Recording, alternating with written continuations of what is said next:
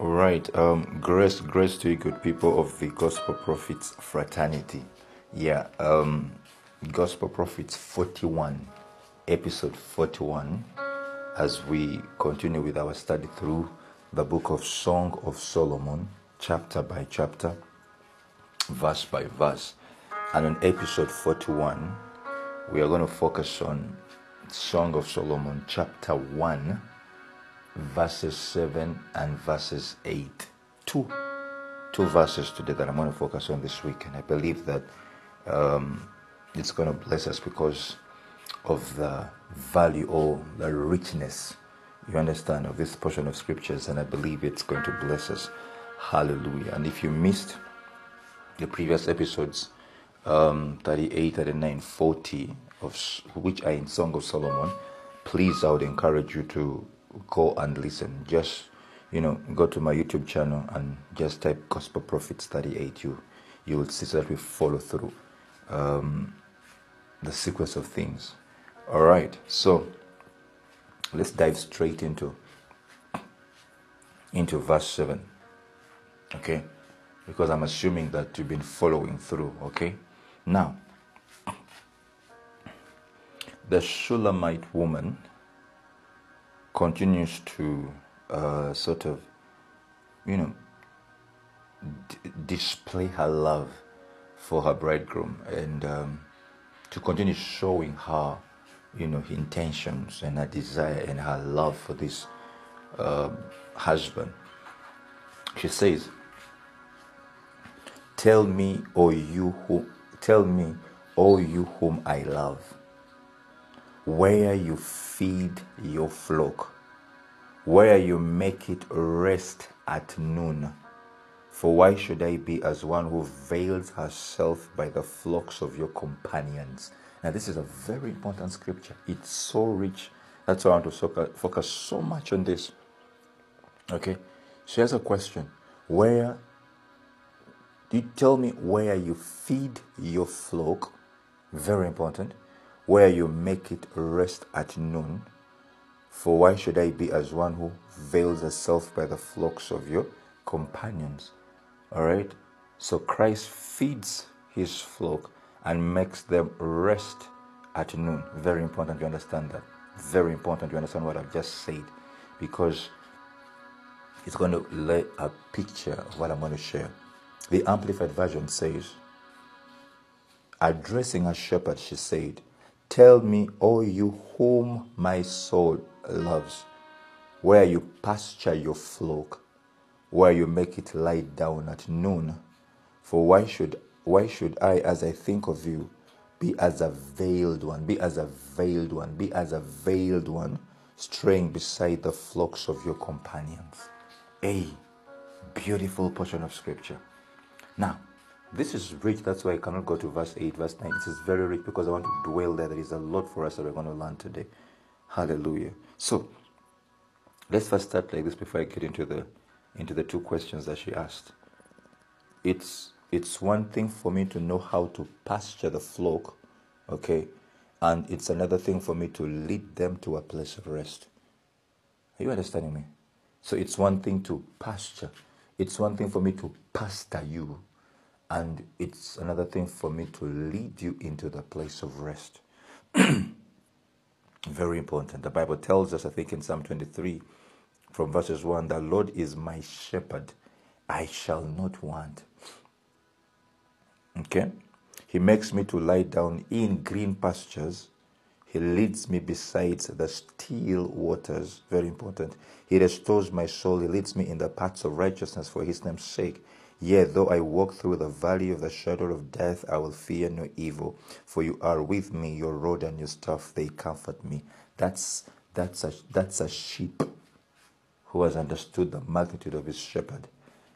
That's a sheep who has been led into the place of rest. That even though things are tight, they know that there's shepherd with them.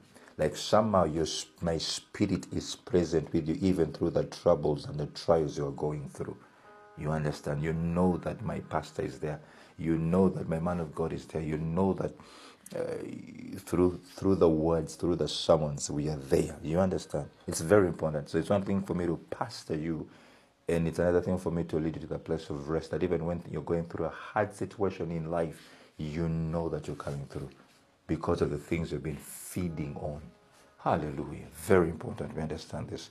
Now, let's go back to the place. The two questions, where? That means that there is a place where God feeds men. That's important, you understand? Because it says, where do you pasture your flock? That means there is a place in the spirit where God feeds men, where Christ feeds men. You must understand that. You must understand that. There's also a place in the spirit where his sheep find rest. Okay? So it's a place of feeding and it's a place of rest. Those two questions are very important because you must understand that. Do you know the place where God feeds you? And do you know the place where you find rest? So it's very important for you to be taught, and it's another thing for you to find rest. You need both. That's the perfect balance. Hallelujah. Okay, hallelujah. But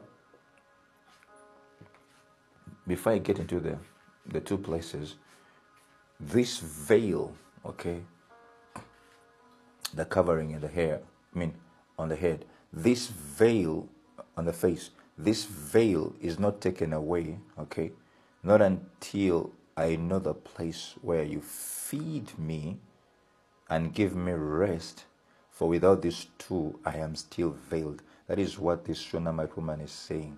Why should I still be veiled? Why? Because I do not know the place where you feed men and the place where where they find rest.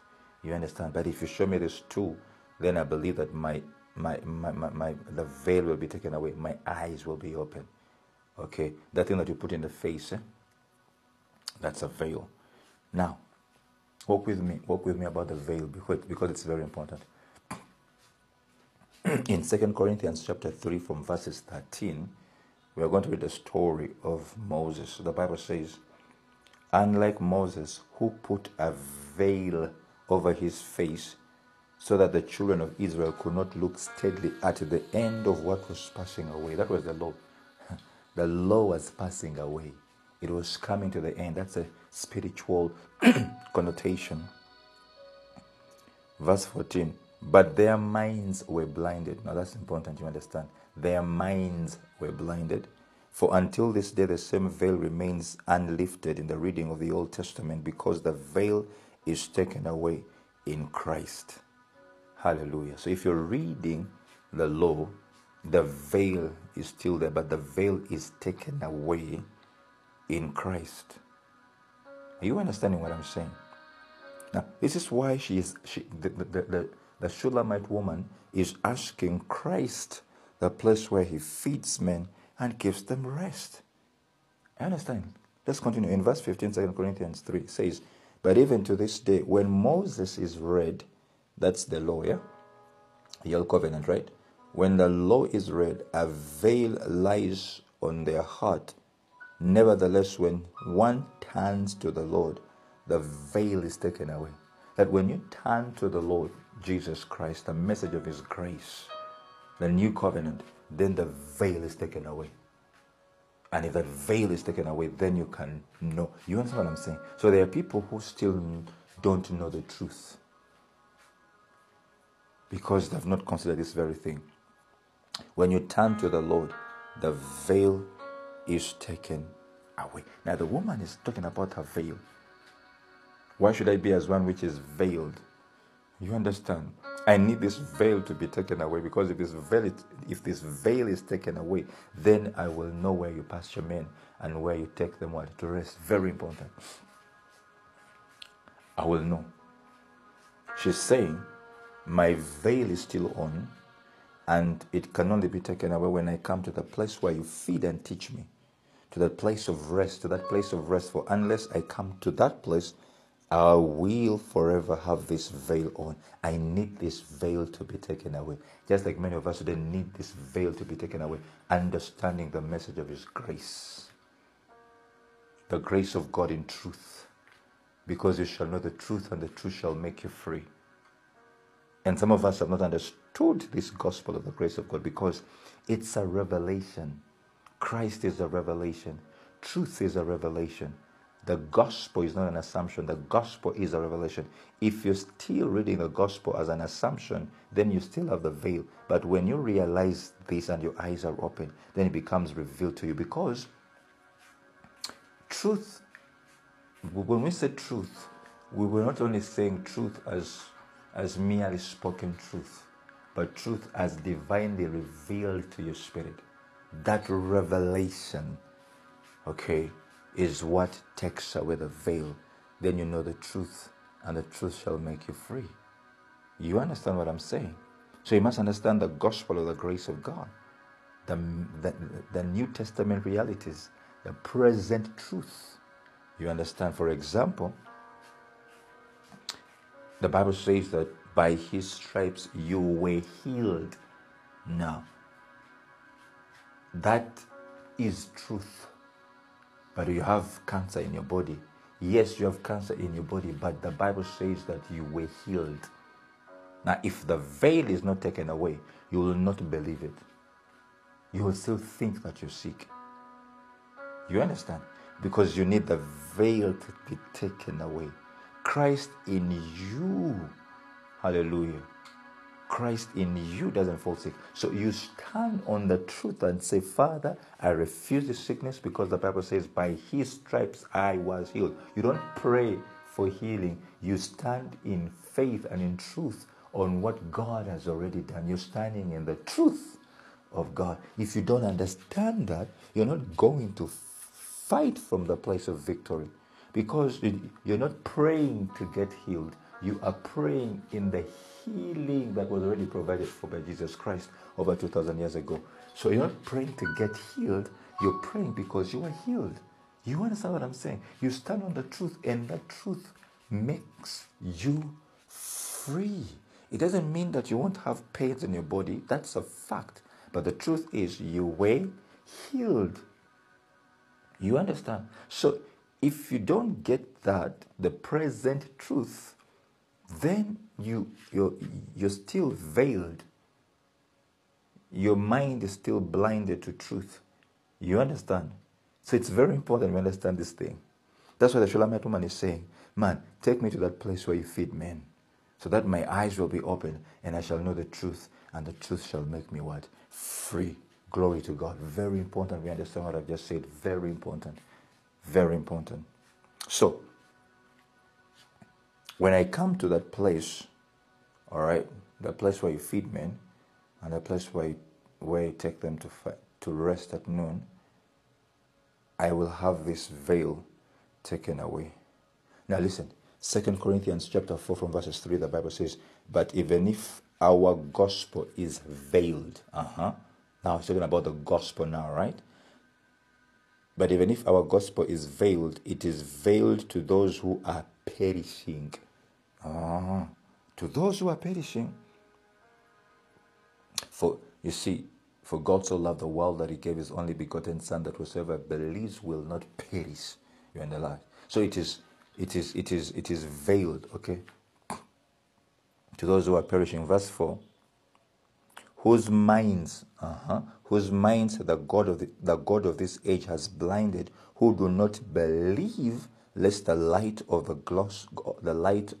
gospel of the glory of Christ, who is the image of God, should shine on them. Whose minds the God has what? Of this age has blinded. That means they are veiled. Their mind cannot see. They are veiled. Their minds cannot see. Tosobola kulaba because there is a veil. Or inechikuyamba de. Or ugoyi. Okay, like these weddings, okay, where the woman is covered, that's a veil. When now the man is ready to check on the wife, he goes and opens her, unveils her, and then he kisses the bride. That's what I'm trying to say. That thing is still there. When you're reading the Old Testament, when you're still seeing the Bible as an assumption, when you've not understood present truth, you understand when your mind is blinded. Hallelujah. And Satan is doing that thing, doing a very good job. So verse 5, verse 5 of Corinthians, it says, for we do not preach ourselves, but Christ Jesus the Lord, and ourselves your bond servants for Jesus' sake. For it is the God who commanded the light to shine out of darkness, who has shone in our hearts to give the light of the knowledge of the glory of God in the face of Jesus Christ. Once this light comes, hits your spirit, then the veil, okay, is taken away. Then you shall actually know the truth, the gospel in its truth. Okay, so once the veil is taken away, your eyes, which were once blinded by the devil, becomes the wells of light, revelation. Christ becomes a revelation. Truth becomes a revelation. Then you realize that yes, actually by his stripes I was healed in the past.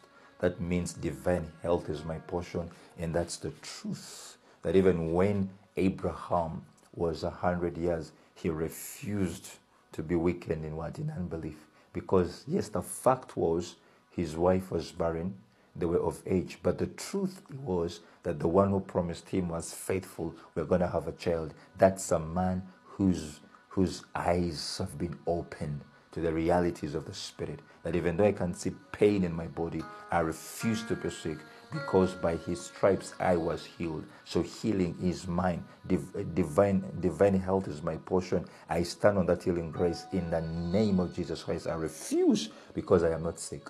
The body may be having pain and issues, but the spirit me is healed. Hallelujah. And I stand on that word, because the veil has been taken away. I am above only and not beneath. No weapon formed against me shall prosper. You understand what I'm saying? I am more than a conqueror in Christ. Yes, something is happening against me, but I am more than a conqueror. I know that I'm fighting from the place of victory. I am praying from the place of victory, because I am fully persuaded that I am not trying to become healed. I am already healed. So I am praying not to get healed. I am praying in the healing that I received 2,000 years ago. That's a man who has understood the gospel in its truth, and this gospel is bearing fruit, and it is growing by its own inherent power, because it sets us free. Revelation is God's redemptive power. If you know that, then you understand in present truth. You live by what the word of God says. The body is in pain, but you say, no, but I am healed. The doctor said, you have cancer. Yes, that's a fact, but I am healed. You understand what I'm saying? Very important. Very important. That's why it is important for us to ask that question, Lord, where do you feed men? Because this is revelation. This must come to you by revelation. Glory to God. Now, if you really take a closer look on what the Shulamite woman was saying, she's talking about the spiritual vagabonds who wander from church to church. These spiritual vagabonds who are not seeded, they are not planted. Okay? Spiritual vagabonds are prostitutes. They wander from shepherd to shepherd, okay? From pastor to pastor, from teacher to teacher. You understand? From church to church. They come to your church and say, no, this pastor is not deep. Then they go to another pastor. You understand? There is something that is disturbing them. They move from pastor to pastor, from pastor to pastor, until when? You understand? Now, those are people that are not seated. They are not seated, and they haven't submitted themselves under spiritual authority and say, this is my spiritual father or mother, and I'm going to sit under this word and be taught. That is very important. You be seated. Find your teacher. Sit under your teacher. Very important, because we are going to look at that in the next verse. That's why I said I'm going to focus on this too. Now, why do I say that why do I bring the issue of the spiritual vagabonds, the prostitutes, spiritual prostitutes? The NLT version of our main text, First Song of Solomon, chapter 1, verse 7 says, tell me, my love, where are you leading your flock today? Where will you rest your sheep at noon? For why should I wander like a prostitute among your friends and their flocks? Why would I wander like a prostitute? Why would I go to teacher after teacher, teacher after teacher, like a prostitute? You get it? So she wants to follow after one shepherd and wants to know where that shepherd feeds, so she can be fed and find rest under one shepherd. Very beautiful principle. Now, allow me to say this, that there is a place in the spirit where Christ teaches men. Are you being taught by Christ? Where Christ himself teaches you. And we all must mature to that place whereby you are being taught by the Holy Ghost. Hallelujah. And as you're being taught by the Holy Spirit, when you come to church, your pastor should be able to affirm those things which God is teaching you. This is what I do with my spiritual father. That every time I listen to him, he is already affirming the things that I already know. The things that my spirit man has received. And sometimes I don't have the full counsel. Then when he's teaching through his sermons, I get the counsel. He affirms and is confirming the things that Christ is teaching me. This is very important. That's why I tell us, read the Bible, study the Word. Hallelujah. Come to church and let Pastor Adrian, through your Bread of Life, through Gospel Prophets, and through the Sunday sermons, affirm those things which you are learning. But there is a place where Christ teaches men, and there are people who are being taught by Christ himself. Very important. So are you being taught where you go? Do you go to be taught the ways of God? When you go to church, you are to be taught. In Isaiah 2:3, the Bible says, many people shall come and say, come and let us go up to the mountain of the Lord, to the house of the God of Jacob. He will teach us his ways, and we shall walk in his paths. He will teach us. That's the place where God teaches men. So, many go to church, they go to church and fail to connect with the heart of the shepherd, who is there to show them the way of God. Okay, if you're planted, if you're submitted under me, then you must know the heart of the shepherd. Why do I say the things that I say? Why do I focus on certain things? Get to know my heart, the voice behind the things that I'm saying. You will be taught. You will understand that God is speaking. Okay, you understand my heart. That even when you get your bread of life and you go and teach, if you do not understand the heart of the teacher in your bread of life, it will not make sense to you when you're preaching to some other people. You understand, because you must carry the heart. We must carry the heart of Christ when we go to church. Now, there's a place where and how he teaches men. And he teaches differently, because I'll give an example. The way Jesus taught the 70, the crowd, is different from the way he taught the 12. You understand? Those are different places. And you must understand that. And the way he taught the 12 is different from the way he taught the 3. Peter, John, right? Different. James, right? So, he teaches them differently. There's what he tells them. He tells the 3 and doesn't tell the 12. Then there's what he tells the 12. He doesn't tell the 70. Hallelujah. And then there is a way he teaches the 1, Paul. You understand? So there is the 70. That is for everyone. Then there is the 12, the disciples. Then there is the 3. And then there is the 1. Which place do you belong? Are you in the 70? Or are you in the 12? Or are you in the 3? Or are you in the 1? Now, there is a place where he teaches men. Hallelujah. And all those are dimensions that you need to grow. The spirit of revelation. The first dimension is the 70. That's literal interpretation. Then the second dimension is the one for the 12, where he gives you hints in the Bible. Okay, in Matthew, then you get the hint in Hosea, then he gives you the hint in Malachi. Now he's beginning to teach you a certain way.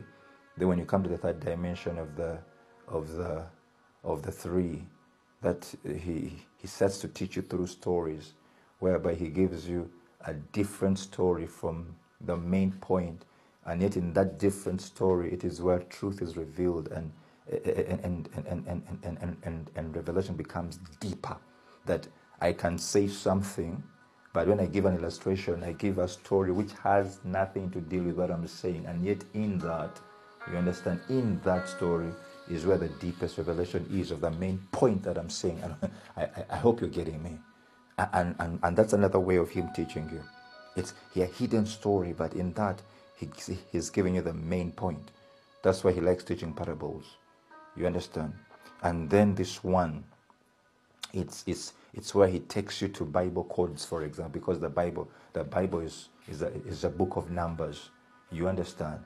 It starts opening you to deeper dimensions, and he starts telling you revelation through maybe codes and numbers. Okay, for example, if I say Acts chapter 8 verses 1, when he tells them that you shall receive power when the Holy Spirit shall come upon you, and you shall be my witnesses in Judea and Samaria and blah blah blah. Acts chapter 8 verses 1. But how was that fulfilled? Then he just switches the numbers to Acts chapter 8 verses 1. Here it was Acts chapter 1 verses 8. He gives them the commission. You shall not, you shall receive power, then you'll go out. How did they, and how did they go out? How was that fulfilled from Jerusalem to Judea? When you come to Acts chapter 8 verses 1, where persecution broke out, then you see how that was fulfilled. So Acts chapter 1 verses 8 was a fulfillment in Acts chapter 8 verses 1. He just switched the numbers. That is him teaching you from that fourth dimension through Bible codes. 1 John 3:16, for God so loved the world that he gave his only begotten son. You understand? That whosoever believes. Then 1 John 3:16, this is love. Then he defines for you that very love, how he laid down his life. That is him teaching you in numbers. 1 John 3:16 and then 1 John 3:16, and you're seeing the Bible codes, you're seeing the numbering there. You understand what I'm saying? This is him teaching you in a certain, but you have to come to a certain place. Okay? And so how did he teach Paul? By the spirit of revelation. That's the deepest place. That's the deepest place. In Galatians chapter 1 from verses 11, Paul says, but I make known to you, brethren, that the gospel which was preached by me is not according to man, for I neither received it from man, nor was I taught it, but it came through the revelation of Jesus Christ. That's the place. The revelation of Jesus Christ.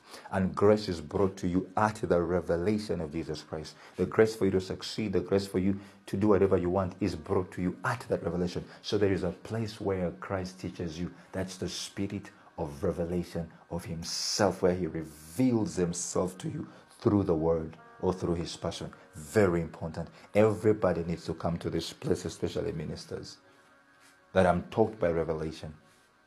These gospel prophets has to come to me by revelation. Song of Solomon has to come to me by revelation, because if I go by literal interpretation, I will not drive you to where I am, because there's a place where God is teaching me by the spirit of revelation, the revelation of the Christ. That's the place where he teaches men. You must come to that place. Move from the 70, come to the 12, come to the 3, and then come to that one. Child of God, where are you? Because there is a place. I've given you the 4 places.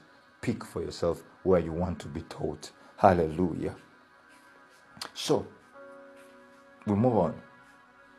So, tell me the place where you make the sheep rest at noon. Okay, the place of rest, right? Now, why would she say noon? Because the sun is brightest at noonday. Very important you understand this portion of scripture.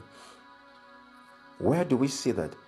You remember when Paul was giving his story of the road to Damascus, his conversion? In Acts chapter 22 verses 6 it says, now it happened as I journeyed and came near Damascus at about noon, suddenly a great light from heaven shone around me. A great light shone at around noon, the divine light of the gospel of the glory of Christ in the face of the Lord Jesus Christ. I am that light. That's the light that shines at noonday. You need that light. Revelation.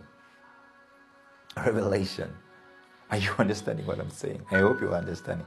Your spirit will get it. Don't worry, your spirit will get it. But this place of rest, In Hebrews chapter 4 from verses 1, the Bible says, "Therefore, since a promise remains of entering his rest, let us fear lest any of you seem to have come short of it. For indeed the gospel was preached to us as well as to them, but the word which they had did not profit them, not being mixed with faith in those who had it." That they preached the gospel, but this gospel didn't profit them because they didn't mix it with faith. That even me, I can preach to you through gospel prophets, but you have to mix this gospel that I'm preaching with faith. Every word you receive, you've got to mix it with faith. Then he says in verse 3, "For we who have believed do enter that rest." Are you seeing the place of rest? For we which have believed do enter that rest. As he has said, "So I swore in my wrath, they shall not enter my rest, although the works were finished from the foundations of the world." In other words, the mystery of faith is the place of rest. Faith is the place of rest. That's what the Shulamite woman is saying. Hallelujah. So it's a place of rest where you rest at noonday with that glorious light of the gospel of the glory, the gospel of God in the face of Jesus Christ. So we know that now faith is a place of rest. There is a place where he teaches men, that's by revelation. And then there's a place where they rest, and that is faith. The moment you have faith in God, you will rest. Because faith is a place of rest. So, are you getting me? The reason as to why you're not finding rest, you're not at peace, you are uncertain about the future, it is simply explaining that you've not come to the place of faith. Because if you have put your faith in God, then you'll rest in Him. You'll rest. So there are very many Christians who have actually not come to that place, because the Bible says the just shall live by faith, but for them they're living by sight. Blah blah blah.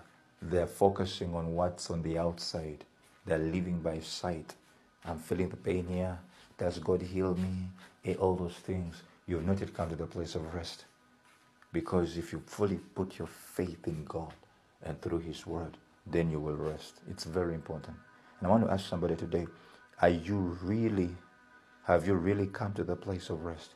Are you really putting have you really put your faith in God? And it's a place that it's not a place of believing. You believed. So I can't say I am believing God for this. No, I believed. That was in the past. So I'm walking by. I'm resting in the Lord because I believed. No weapon formed against me shall prosper because I believed. I am more than a conqueror because what? I believed. You understand? I'm in that place of rest. So Christ feeds His flock and makes them rest at noon. Christ feeds you, child of God, because He's the ultimate seed, and He makes you rest. Come to me, all you who labor and are heavy laden, and I will give you rest. That's the place. That's the place. So those that would be told, that would be taught what they are concerned to know and do, that must apply to Jesus Christ and beg of Him to teach them and beg of Him to tell them. Because there's a place where He feeds His flock and He makes them rest at noonday. You must have this experience. Christianity is experiential. You must be taught every day. There is something new. There is new manna for you every day. That's why I love your bread of life. It has to be, there is a word of God for us every day. We are being taught. We are feeding our spirits, but again we have a place of rest. So as a leader, I cannot take people to the place I have not been or experienced, for I can only teach as I am being taught. That's why I have a higher reference. I have a shepherd. I am submitted to another person who teaches me. Okay, and as I submit to that person, I also teach. Then the Holy Ghost, you understand? Because I can only teach as I am being taught. People can give to you as you are giving. You understand? That's just the way it is. Okay, you cannot lead others if you're not being led. That means I only lead to the extent that I am being led by somebody. How I follow and submit to my spiritual father is very important. Will determine how those who are submitted to me will follow me. That's just the way of the Spirit. You can't deny it. I only deliver that which has been given to me. You understand? That's just the way of the Spirit. So I can only teach you from that place, but I must come to that place and be taught. Hallelujah. Can we move on? Are you seeing how deep this thing was? Verse 8. Now, verse 8 is very important. And why am I going to focus on it so much? Because I want to show you something very important. So she asks a question. Now the bridegroom comes for the very first time, by the way. He says, if you do not know, because remember she's asking the bridegroom Solomon, the church, Christ, we are asking Christ, our bridegroom, a question. Where is the place where you feed men? And where do you make them lie?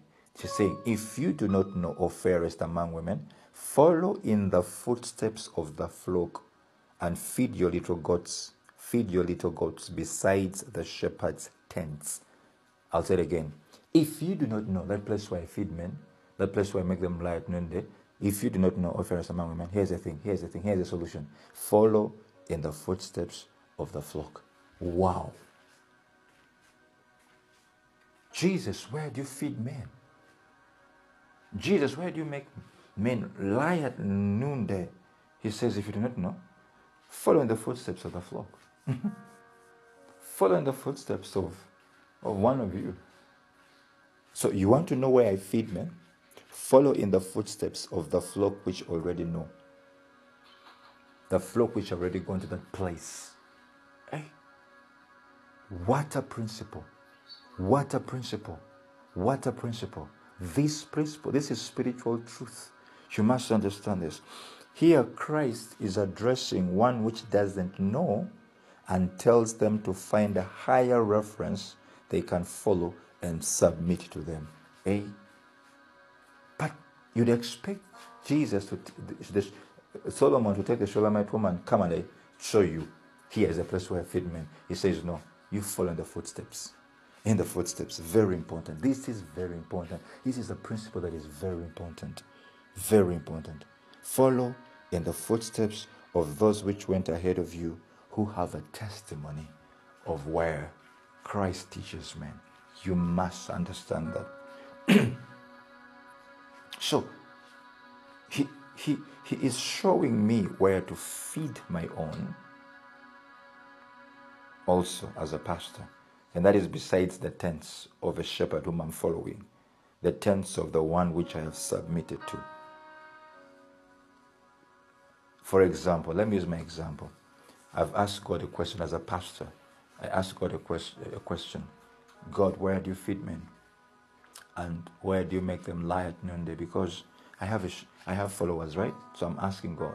God says, follow in the footsteps of the flock, but also take your sheep, those that are under you, to also lie besides the tent.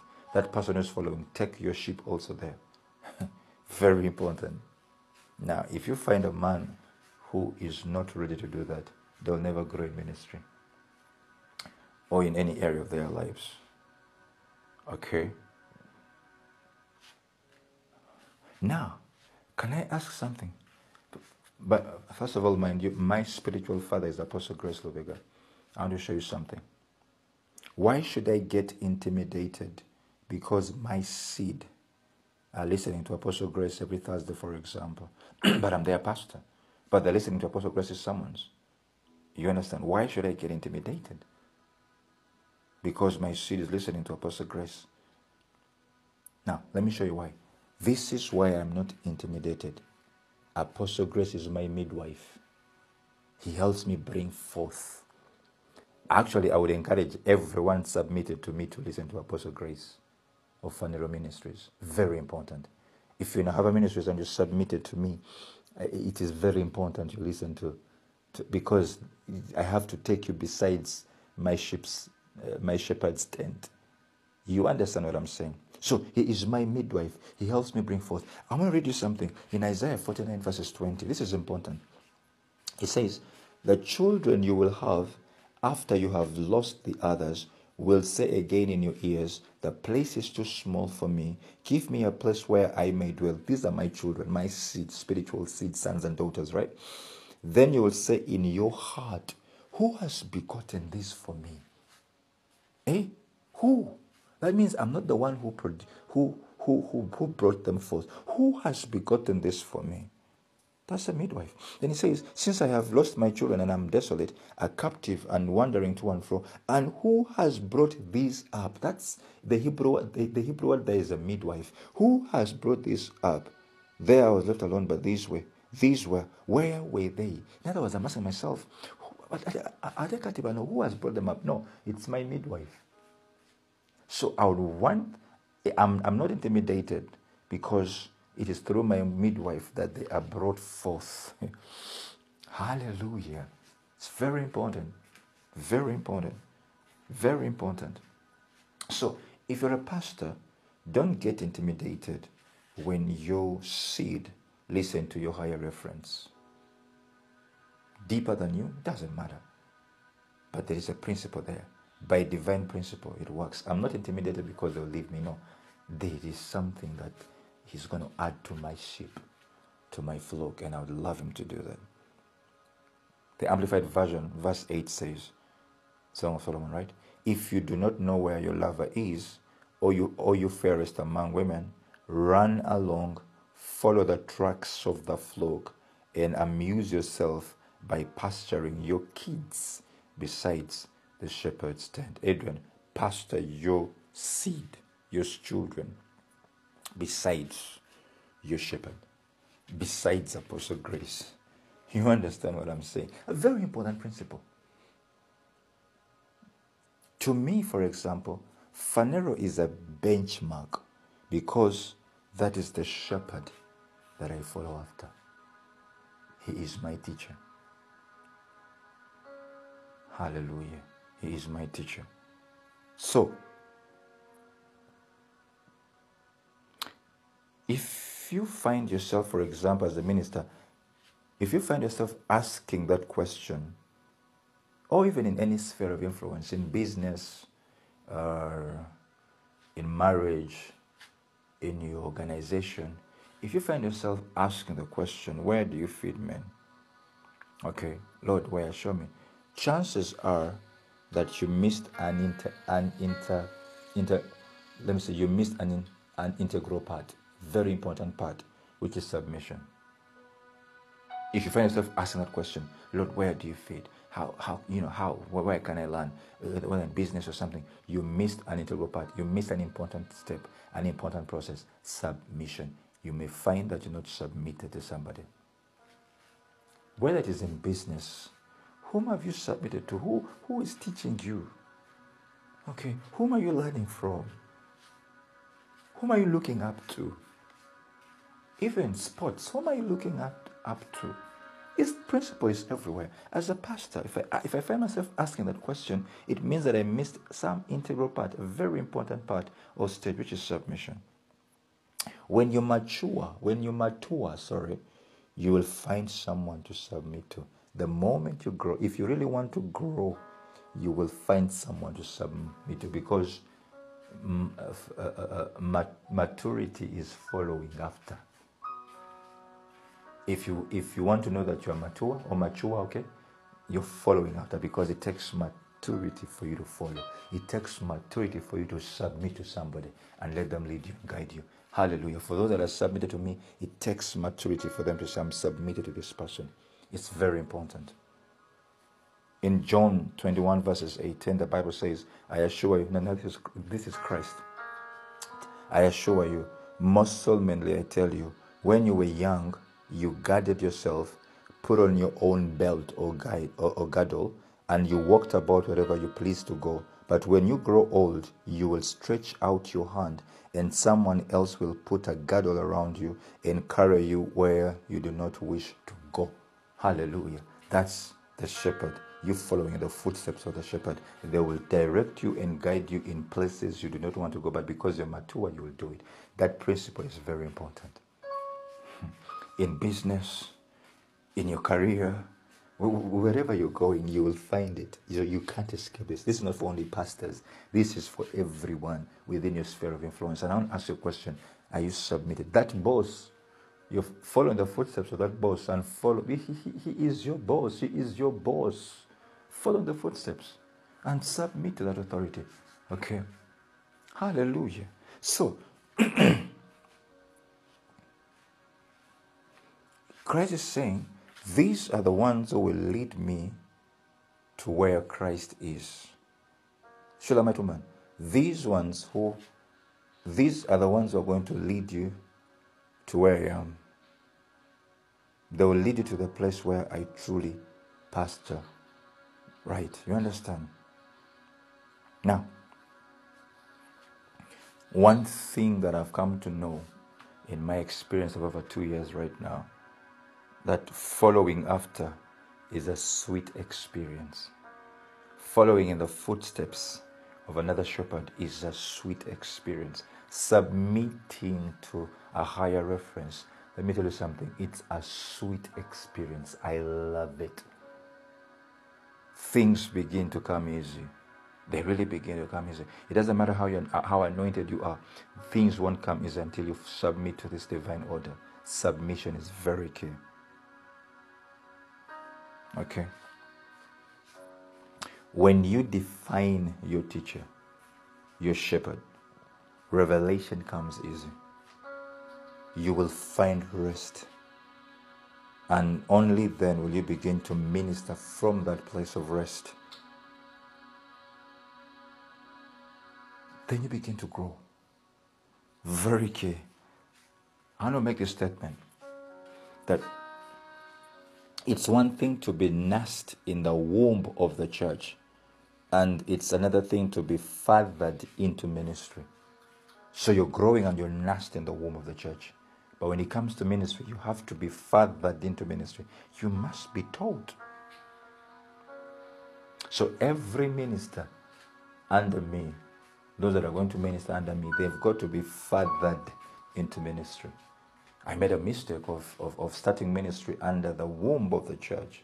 I mean, I struggled until I found a father in the spirit, my spiritual father, who is fathering me into ministry and saying, this is how you grow. This is how you minister. This is how you understand, and you follow in those footsteps. That's why I would love my seed to listen to me and Apostle Grace. And once you do that, there is something about that. I'm not intimidated. Please listen. So, let's come back. It's interesting, by the way, to note that these were the very first words of the shepherd. The law of first mention. The very first words that Solomon spoke was this. And that means it carries with it a pattern. The law of first mention carries with it a pattern. So if this was the first thing that Solomon spoke, it was very important. Because he didn't give 7 steps of how to be taught. No. He just said follow in the footsteps. That means to Jesus, this is very important. The very first thing that Christ is talking about is submission. Very important. Very important. Very important. Are you understanding what I'm saying? So, as Pastor Adrian, I don't want to deal with the people that are not submitted, who don't understand the seed principle. You can't come into my ministry if you don't understand this principle. Are you submitted? Have you defined your teacher? Who is your teacher? The Message version says, if you can't find me, you see that, loveliest of all women, it's all right. So, it's all right. Christ is saying, at the moment if you can't find me, it's all right. You were seeking and seeking and seeking. God is saying it's all right. Then he says, stay with your flocks. Stay with your man of God. Stay with your shepherd. Stay. Lead your lambs to good pasture. Stay with your shepherd's neighbors. You stay. You sit under the word. Sit under the word. Listen to the word. You will find me. That's what Christ is saying. And that's exactly what he wants. He's saying, hang around the shepherd's neighbors. For example, to me, in my context, it would say, you stay, Pastor Adrian, you stay. Hang around some folks of Phaneroo. Hang around the Phaneroo people, the Phaneroo pastors, those within Phaneroo. Just hang around them. And that's why my Zipporah is from Phaneroo. I have a mom figure spiritually, okay, who speaks us also into my life. And she's in Phaneroo. I'm hanging around that. You understand? And she teaches me. And whenever she's talking, I keep quiet because she's teaching. I'm hanging around the shepherd's neighbor. You understanding what I'm saying? Oh, it's beautiful. Oh, it's beautiful. So, seek him while he may be found. But if you can't find him at the moment, as you wait to find him, it's all right. Follow after they which have found him. Follow in the footsteps of your shepherd. You will find him. I have a spiritual daughter who is an artist. She has a gift of, that's a passion, that's a gift, that's a ministry, that's a call. You understand? But before she steps into ministry and finds God and purpose in that ministry, she has to first stay and just sit under the word. You understand? As she sits and asks questions, I can see her growing. Her questions are deep. And I'm like, yeah, I'm proud of this lady. She's growing. She's growing. She's following the principle. And that lady is going to do great things in the kingdom of God if she follows the principle, which she's doing. Very important. Very important. Very important. Very important. So, Pastor Adrian, I believe that this is the wisdom of the ages. It's the wisdom of the ages. There is wisdom in following after them which have found him. There's a certain price. There's a certain price you don't have to pay because they which you're following after have paid the price. There are things that Apostle Grace has paid and that I don't have to pay, that he has gone through because I'm under his cloud. Okay, so if you have not knowledge, okay, go on your way in the footsteps of the flock. As simple as that. Another version says, you are the most beautiful woman of all. If you do not know where to find me, follow the marks from the feet of the sheep. Follow. I've overlaid my emphasis on this thing because very many people are out of divine thought and pattern through this. And things are not working simply because you do not have a higher reference. You've not submitted. You don't submit yourself to anyone. Even in church, you're not even submitted to your pastor. Now, in most cases, this is the principle given to us as shepherds. Paul says, imitate me as I imitate Christ. You're saying that. He's talking to the young sheep, of course.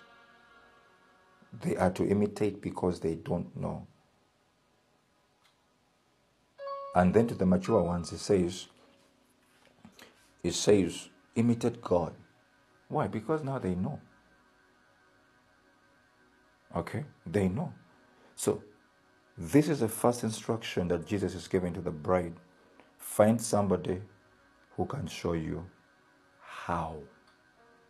Find somebody. And it takes humility. And many have found themselves staying in the mountain for a long time, waiting on experience whose seed they carry not, just because they just don't have it.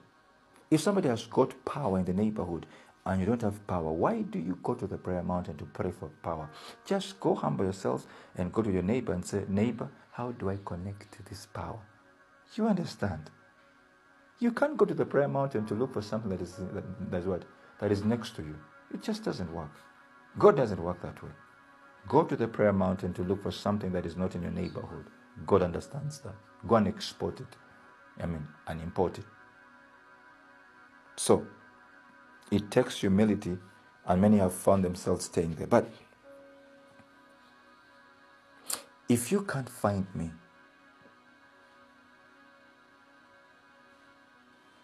this is for somebody who has really sought God for a long time and they're wondering why. If you can't find me, it's because there is a principle they have not kept. And yet God is a God of principles, He's a God of patterns, and He will not break it. I'll give you one of my favorite scriptures that have worked for me. In 2 Chronicles chapter 26 verses 5, the Bible says, talking about King Uzziah, and he sought God in the days of Zechariah, who had understanding in the visions of God. And as long as he sought the Lord, God made him to prosper. And I'll put it in my context and you'll get me later. And he, Pastor Adrian, sought God in the days of Zechariah, Apostle Grace, who had understanding in the visions of God. And as long as he sought the Lord, as long as I sought the Lord, God made me to prosper. This thing has worked for me. I'll read for you the Amplified Version for you to understand. It says, he set himself to seek God in the days of Zechariah, who instructed him in the things of God. Every one of us has got an instructor. That's your teacher. Whether in business, in your career, you must have an instructor. Somebody who's above you and will instruct you in the things that you're doing. My instructor is Apostle Grace, who instructs him in the things of God. And the Bible says, and as long as he sought, inquired, or yearned for the Lord, God made him prosper. I'll read it in my context. Adrian set himself to seek God in the days of Apostle Grace, who instructed him in the things of God. And as long as he sought, inquired, or yearned for the Lord, God made him to prosper. Following in the footsteps of your shepherd. This is the principle God is talking about. Christ. It works. So the king followed in the footsteps of the one which knew the ways of God. This is something that is working for me. And I know that I carry its seed. And it is something I can preach because I'm seeing the results in my life. I'm seeing the growth, and I'm seeing how I am growing as a minister. Firstly, as a minister, very important. That's why, for example, I have a testimony about the impact of your bread of life in the lives of people. Why? I simply followed in the paths of my father to have daily devotions. He has daily devotions, and so I also have daily devotions. You understand? So the grace that is working on him on daily devotions is the same grace that is working on me through your period of life. Why? Because I'm following in the footsteps of my shepherd. Are you hearing me? For over a year and a half right now, I have been feeding. Every day you find there is going to be a period of life. Why? Because my breasts are full. The place where people nurse and come and feed, it's full. Because I've learned to follow in the footsteps. If I didn't follow him, believe me, there wouldn't be a bread of life. It wouldn't be there. You understand what I'm saying?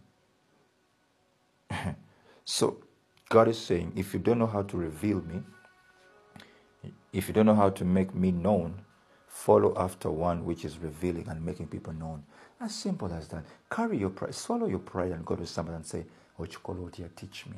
Then you sit under the word. Whether it is in business, this is in every sphere. Whether you're an artist or a businessman, whatever it is, follow. Proverbs 21:20, the Bible says, there is treasure to be desired and oil in the dwelling of the wise, but a foolish man spendeth it up. I'll explain. The first time that I sat with my spiritual father, there was treasure to be desired and oil in the dwelling of the wise.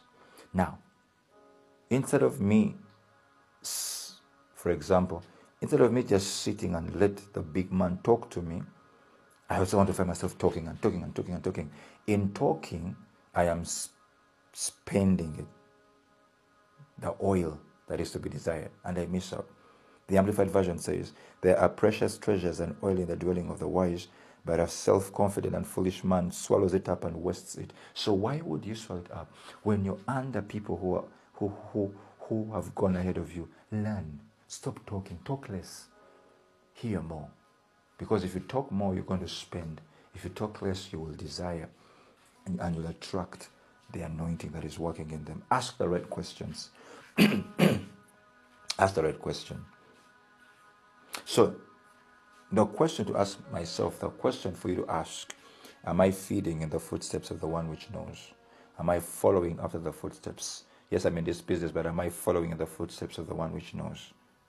Because this is about you copying and pasting. Okay? And then take your sheep besides the shepherd's tent. That's the temple. Figuratively, it's a temple. That means, as a pastor, I lead them besides the temple. For example, when there is men gather, which is in Phaneroo, I take them. When there is my great price, I make sure they go. Hallelujah. You understand what I'm saying? The anniversary, I make sure they go. Hallelujah. Very important. I'm not intimidated. I'm not intimidated. So listen, sit under the direction of good ministers. Now, for you who's receiving this and you're not a minister, you're not a pastor, what's the principle? Sit under the direction of good ministers. If I'm a good minister, sit under me. If I'm not your father, at least I'm your mentor. Listen. But for me, it seems like, although it's the first thing he'll require of all of us, because we all begin as babes. We all begin as babes. And all babes, we can't claim to know. Hallelujah. Hallelujah. Hallelujah. Oh, I love this. I love this. So, when God came to me through somebody, said, "Mukama ngame ntole mutume naye munonye,"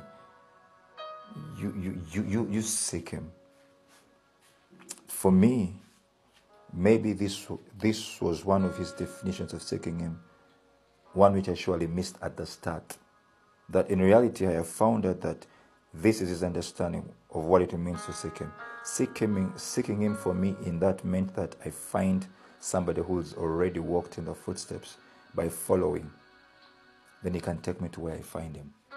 So in seeking God so it is seeking God under the instruction of which has already walked in the footsteps. I'm following after, and I'm seeking God through the instructions of somebody who has already been there. Okay, it is not something that God will do it for me by himself, but will allow me to find somebody whom I can follow. That is seeking. So in seeking him, he wanted me to connect to a footprint, right? One which has been established in the spirit. He's telling me not to have my own, but to connect to an existing footprint in the spirit and start from there, because that's the family of God. So, and by the way, it should be noted that there are footprints in the spirit, and it is wisdom to connect and submit to the pattern. So I found a pattern through Phaneroo. That's a benchmark for me. I was seeking to create my own footprint, but it doesn't work that way. No wonder I failed and struggled, because every womb is as a result of an old womb. These old wombs are what I'm calling the footsteps of they which have gone ahead of you. And it takes maturity for one to follow in the footsteps of another. I'll keep saying those things. So, ladies and gentlemen, this is one of the things that guarantees success for any minister, that you find your teacher and follow in their footsteps and follow in their footsteps. Jesus is saying, if you don't know, go find a teacher. Define a teacher. Hallelujah. My seed will grow because it's an environment which has been defined for them. Hallelujah. So it's interesting to know that it is the place I get to go with my goats, those which are mine. Those which are mine will go with me. You understand what I'm saying? Hallelujah. So, I'm done. I hope that I've made sense for us today. I hope I've made sense. I really hope that I've made sense. Really, really hope I've made sense. So, follow the culture today. Listen to this thing. Send it to a friend. Invite them to come. And if this has blessed you, sow into it. Sow into it. Sow into it. Father, we thank you for this teaching. It's a blessing, and we have learned, Lord. We give you praise and give you honor. In Jesus' name, and everybody said, amen and amen and amen. God bless you, and the best is yet to come. Bye-bye.